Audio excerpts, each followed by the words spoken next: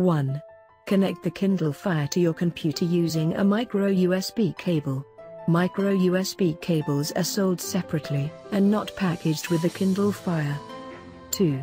Unlock your Kindle Fire by sliding the arrow on the touch screen from right to left. 3. Wait for your Windows computer to recognize the Kindle Fire. A pop-up window will display providing you with options for managing the Kindle device. 4. Click on Open Folder to view files. A new Windows Explorer folder will open to show you the data and content that currently resides on your Kindle Fire. 5. Drag and drop files from other locations on your computer to the Kindle Fire using Windows Explorer. 6.